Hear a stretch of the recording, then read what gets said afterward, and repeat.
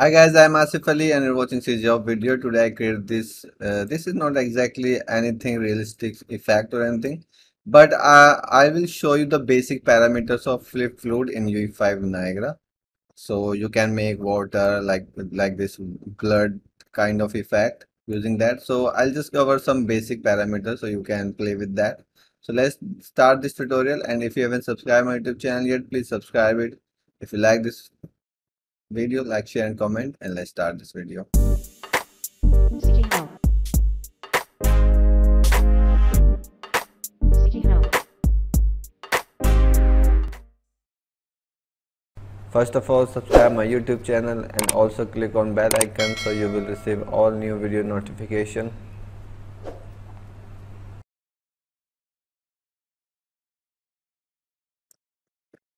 So as you can see, this blood kind of thing is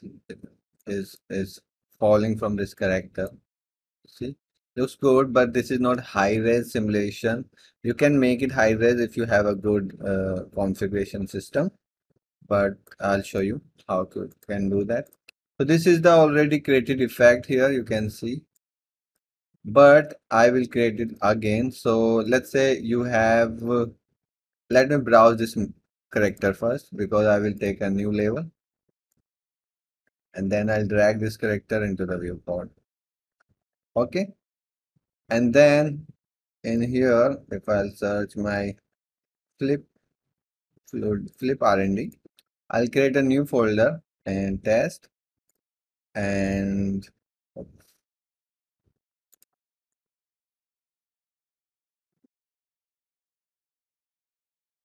here I will create a Niagara, and you should turn on the plugin first if you starting it first time. If you're doing first time, turn this on, restart engine, right click Niagara.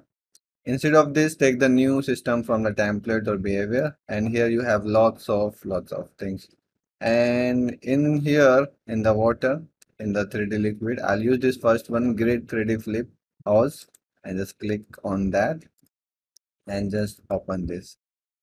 So in this one, we have this pouring container fluid simulation, and we have two emitters. In this one, it has this form.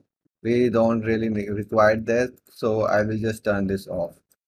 In this one, we have this pouring thing, and if you want to set the boundaries, so first of all, in the user, you can turn the boundaries on, and then in here in the summary, it will go down. It has which side should open. So like open, the upside is open. That's why the pouring is from the upside. You can also left, right, and front, the front side you can open. So this liquid will not fill in this container. So I will just open the right side. So you can see the fluid will go to the right side. See, it's cutting from here, and you can do that from all these sides and back. So it will not fill now. It will just fall on the ground and collide, but it will not fill. Let it compile. Okay. And then in here, if you open this, in the spawn particle, we have velocity. Where's it is? So it is on X. That's why it's this side. You can turn this off. I don't need. So this liquid just falls straight to the ground. Then we need a character, originally I used the character. So we need a character, so this can emit from character, because right now we have a sphere location. You can make it like 5 or you can make it 500, the radius from where the liquid is coming up. Okay, so you can just turn this off, and instead of this you can take the static mesh location, fix this, and you will have this thing. I'll just put it here, and we need a static mesh. So we can use this Control B to browse this, and you can use this character here. Okay, so it will take some time, but this character is also very big from your container, and the size is around, if I go to user parameter, if I make it like 3000, 3000, and 2000. So now you can see the fluid is emitting from that character, right? So I can just directly drag this also here into the viewport, and this will be your water tool coming out from the character. And the basic setting first is the color. So to change the color, you need to change the material. So if you go down in here in the mesh renderer, it has a mesh and it has a material, and this material is here in the plugins. And I will suggest not to edit this material directly, because it will be used in every time you will take the template. So once you edit it here, it will be edited everywhere. So I'll suggest just copy this material in any other folder, like I'll copy it in the R&D, copy, and there's already already that. So let me copy this in the common, copy. So now in the common we have this, and we can use this material here, and then we can open this material to add it.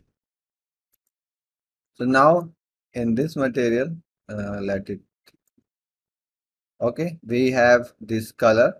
So we can make this red, 8.5,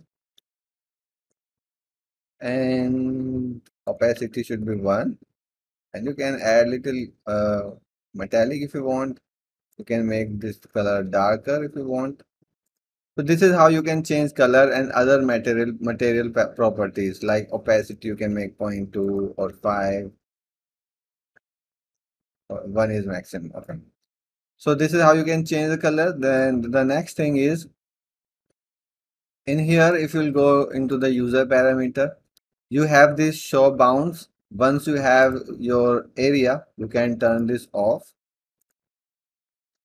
Then this is the bound size that I just increased, you will know that. Then there is a number cells maximum. If you will increase it, it will be high res, and you decrease it, it will be low res. Like if I make it 30, you can see, let it update, it is very low res. And you can do that thing altogether from one more setting. Let it combine. So in the summary, if you select here, we had these open boundaries, and if you go down to the renderer, we have these three very important options. First is the quality overall, the resolution. So if you make this resolution like decrease it, like you make it 0.8, it will be low res simulation, it will be faster. Okay, if you make it like 2 or more than that, it will be very high res. That 2 is just freezing my system, but you can see that it is very high res now. Okay, see, it has details. I'll make it 1.5 again. The second thing is, as the particle size multiplier, it works like if you open the paint,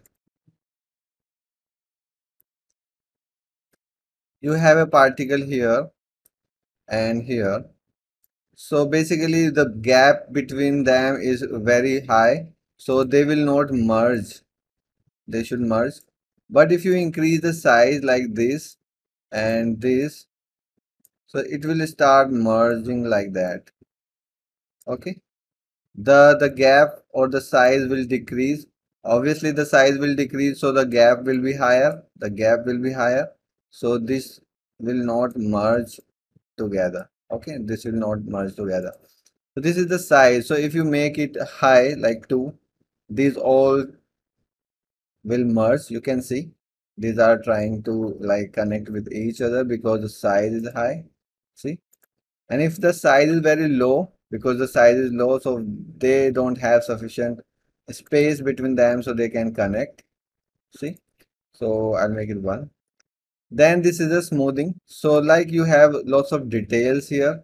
See? If you want to smooth that, you can increase it. Like if you want to make it 5, it will be very smooth. It's taking time, but maybe I'll make it 2. So you can see also on 2, I don't play. This is smoothing. So if you decrease it, there will be lots of details, but maybe you don't need that detail. So it depends. It depends what you want to create. Okay.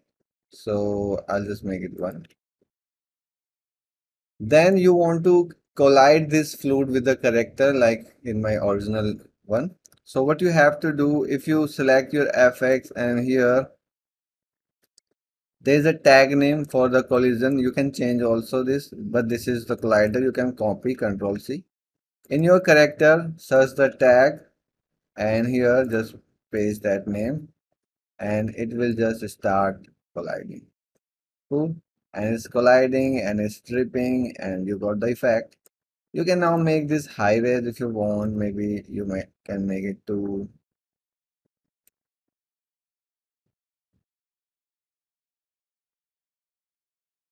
it will take time, but it will be high res. See, looks cool. So these are very basic parameters. It has lots of other setting, but maybe in coming tutorials, I will cover one by one these things. So basically, you know how to change the color, how to set the collision, how to set the boundaries, and the resolution, the quality. Okay, all these basic things you know now. So that's it for now. I hope you liked it. Thanks for watching. Keep learning and bye bye.